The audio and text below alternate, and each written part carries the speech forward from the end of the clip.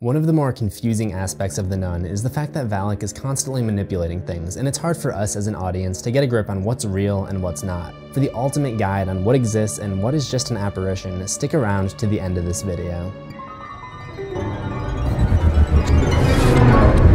I know what you're probably thinking. Oh, it's this guy who jump scared us, let's lock him up forever. Look, this video is not about jump scares, it's about things you missed in The Nun. Now, I do reserve the right to jump scare at any time during my videos, but I don't usually pull it out for things you missed. All I can say is be on your toes, and let's get into it. Like I pointed out when I made this video, in The Conjuring 2, the name of the nun demon Valak is hidden within many of the scenes, like so. And that trend continues here in The Nun. For example, when we first meet Sister Irene at the religious school she teaches at, when they show the playground, there's a seesaw that some kids are playing on. The bars that make up the supports of the seesaw spell out the word Valak. Then, in Birtan, the Romanian town near the abbey, Frenchie has Sister Irene and Father Burke load their stuff onto a truck. The license plate of the truck reads VA01LAK. If you remove the numbers, it spells out Valak.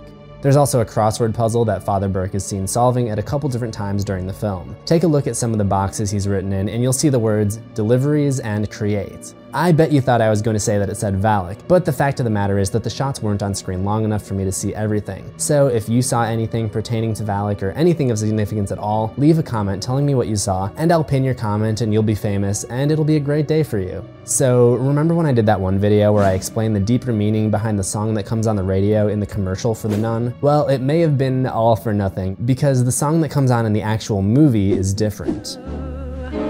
Just remember, darling, all the while you belong to me. The song is You Belong to Me by Joe Stafford. Like the song that was used in the commercial, it's a cover of an existing song from that era. In this case, the song is used as a direct message from Valak to Father Burke, a warning that if he stays in the abbey, he's in for trouble. Valak is literally telling him, you belong to me now, and it's a foreshadow of the scene where the father is locked in a coffin where Valak tortures him.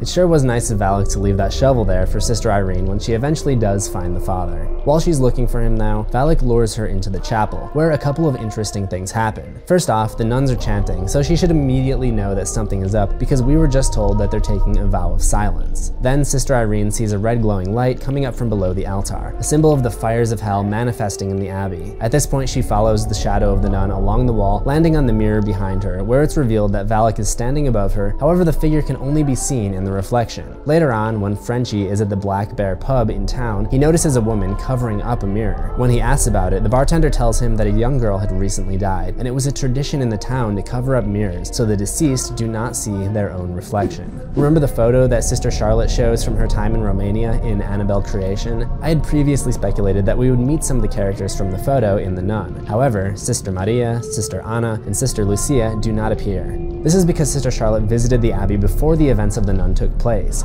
You can actually spot this same photo on the wall when they first come to the abbey. Poor Sister Charlotte has no idea that all her friends are dead. Another item I speculated on was the relationship between Sister Irene from The Nun and Lorraine Warren from the Conjuring films. I thought that they might be sisters because they both have visions of Valak, and the actresses who play them are sisters in real life. In The Nun, no relationship is confirmed. However, I do find it interesting that the Vatican selected Sister Irene to accompany the father, despite the fact that she's unfamiliar with the area. The father mentions that the Vatican always has a reason for their selection, so I think it's still possible that the two are related in some way, and that has something to do with why she was sent. While we don't get much background on Sister Irene, we do get a little more background on Valak. Father Burke researches to find that the abbey was built by a duke who wrote books and opened a gateway to hell. This information may be a nod to the fact that Valak is based off a character from a book called The Lesser Key of Solomon, which I have gone into more detail on in this video. The gateway was sealed with the blood of Christ, but reopened later due to a war of some kind. Valak appears as a nun in order to blend in with the real nuns that reside at the abbey, so my theory about Valak possibly changing forms has gained a little more weight. The other thing that I pointed out in my previous video about the pages of the book was this illustration, which appears to be a snake coming out of someone's face. The idea of a snake being another form of Valak is confirmed in The Nun. Father Burke reads a description of Valak in the book that he finds inside his coffin, which reads, Valak the Defiler, the Profane, the Marquis of Snakes. There are plenty of other instances where snakes are connected to Valak in The Nun. The throne thing occupied by the Mother Reverend, who, might I remind you, ends up being Valak,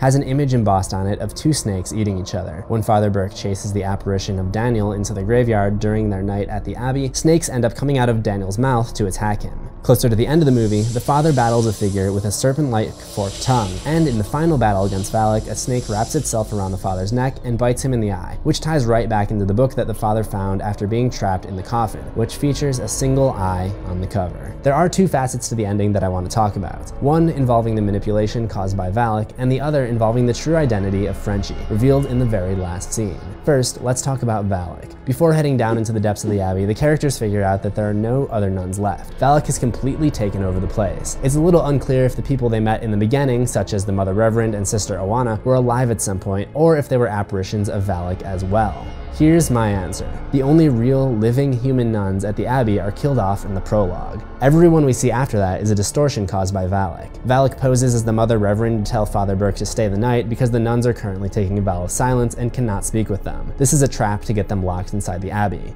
I mean, the vow of silence thing is technically kinda true because they're all dead.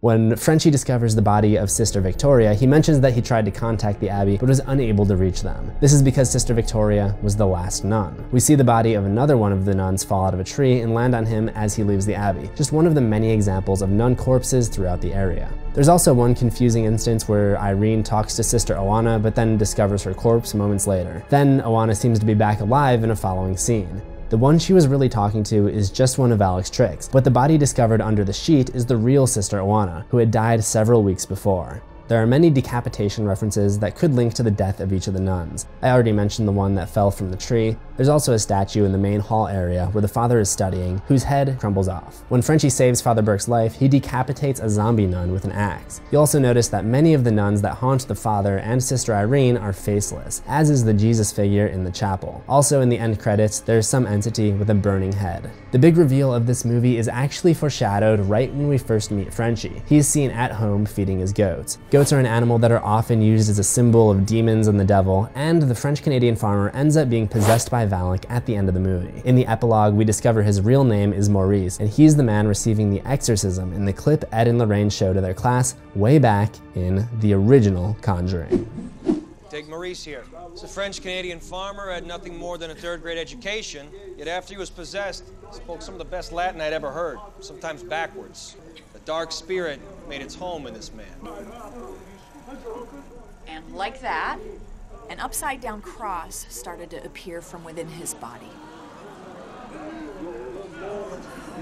The big connection to Lorraine's most feared memory was 5 years in the making. Did you see this twist coming? Let me know in the comments. Remember to like this video and be back next week as I'll be discussing where the Conjuring franchise will go from here. You definitely won't want to miss out on that, so be sure to subscribe to CZsWorld for new horrors every week, ring that death bell for notifications, and I'll see you in the next one. Assuming we both survive.